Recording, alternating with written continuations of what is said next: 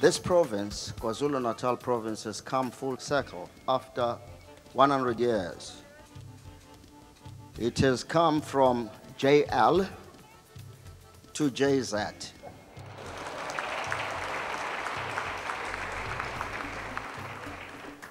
Now, I don't know, I was saying to Mandla, one of the trustees of the foundation, well, maybe Z, being the last letter of the alphabet, maybe is the end.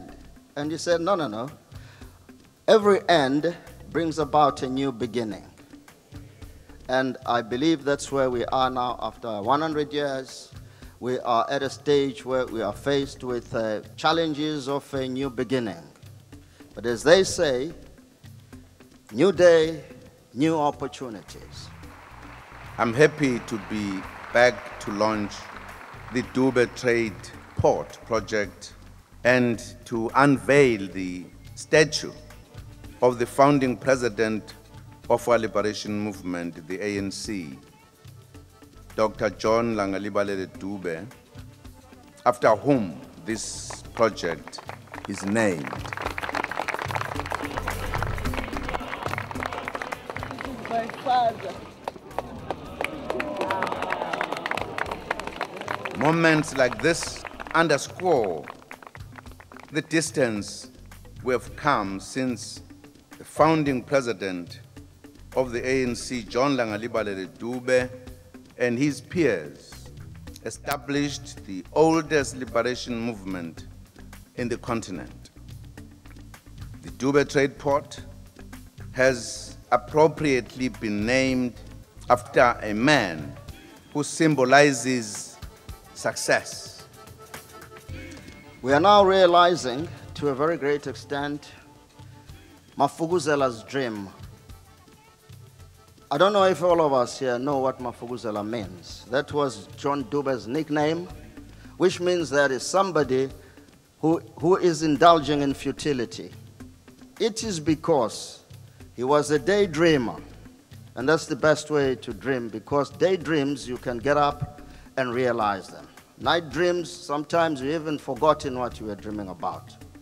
I hope that the foundation and all those people of goodwill who are concerned or have to be concerned with the legacy of John Dube will be called daydreamers too. In other words, they aren't going to try and act small, and maybe they should try to surpass John Dube, because John Dube was doing this riding on horseback. Now his cars, his jets, his aeroplanes, his telephones, even mobile telephones.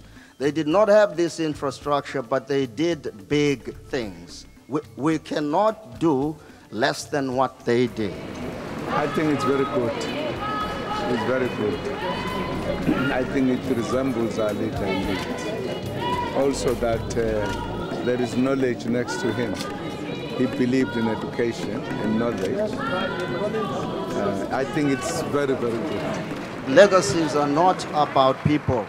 Legacies are about humankind. They are not about individuals. They are not even about John Dube's legacy. Is not even about John Dube. It is about what it gives as a benefit to those that he left it to. So that is what the focus of the foundation is going to be. Thank you very much. John Langalibalele Dube expressed eloquently his vision for the regeneration of Africa. He said he was longing for that day. At that time, he saw this Africa you see today. Each day, we work to fulfill his wishes and those of all the founding fathers and mothers of this free, non-racial, non-sexist South Africa, which is working towards inclusive growth and prosperity for all.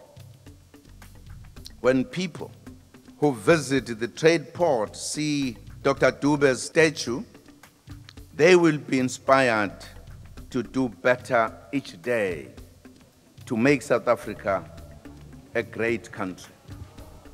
It's a challenge. if John Dube started a journey of the past century, the first was to liberate, and this must be to develop.